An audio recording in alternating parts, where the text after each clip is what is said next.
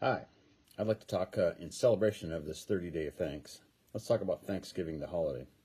So, in history, according to the history books, in 1621, the year of 1621, the Pilgrims, settlers, whatever you want to call them, after a very harsh winter, very lost a lot of people, very tough times, um, decided they were able to, who those survived were able to plant their seeds and their plants, and then come harvest time, had a very successful harvest. And so they took 3 days to celebrate their harvest.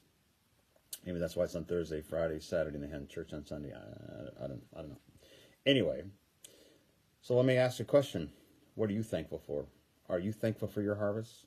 Your harvest of prayers answered, your harvest of lessons learned, your harvest of all the positive stuff that happens, the little things, the bills are paid, and a great house or not house, your house, what your food, whatever your harvest is, are you thankful for? Or we just take this for granted? Because it's easy to do in this day and age.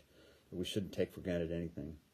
So in Psalms 67:6, then the earth will yield its harvest, and God, our God, will richly bless us. So make sure we take the time to be thankful for all the things in our lives, and not take for granted anything, absolutely anything.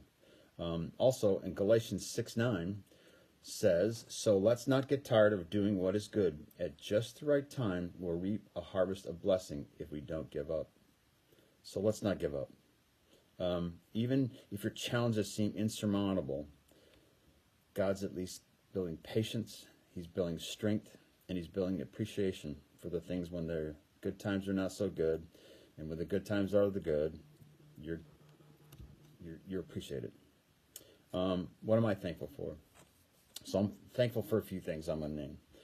For starters, I'm thankful for a wonderful wife that has come into my life almost 20 years ago.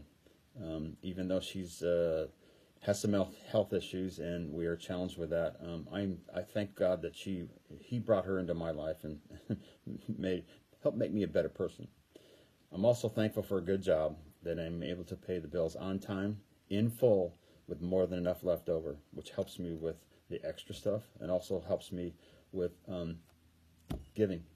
And so I'm thankful for that. But also, most of all, I'm thankful for Lord bringing me to Light the Bay Church, and being around a wonderful family of people that love and care for each other, awesome pastors, and who they're awesome. Anyway, thank you, be blessed, and remember, hashtag 30 days of thanks.